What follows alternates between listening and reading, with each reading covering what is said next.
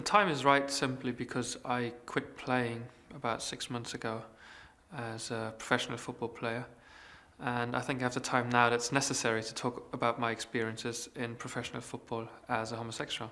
I didn't do it because it took me a long time to realize how I feel, because when I started playing as a professional football player, I was in a relationship with a woman, and we stayed together for 8 years. And after that time, when we broke up, I focused more on football because this is what I always wanted to do, be a professional football player. And only in the last few years I realized that I do want to live with a man, that I'm gay, but I never sort of need to talk about it openly until this day.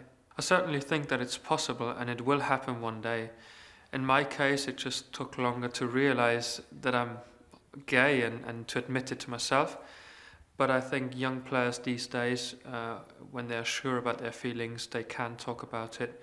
And hopefully, by talking about it the way I do now, it encourages some others, because they see they can still be professional football players, they can play at the highest level and be gay.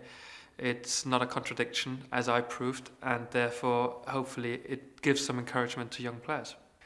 If you believe me or not, but I don't know a single gay football player personally. And just to put this right, we didn't get together in the morning, every morning, to talk about our private lives. We got there to train together, to become better players, to win as a team, and not to talk about our private lives all the time. That's just an illusion that people have. It's difficult to say for me whether there is an anti-gay atmosphere, because so far there isn't an openly gay football player in a European league.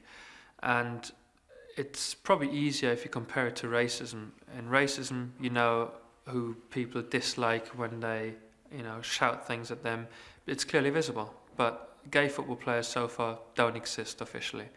I've heard homophobic comments when I was playing, but I think it's always a different matter once people know who is gay, and then we can judge it afterwards. So you probably ask me in a few years' time and I can tell you.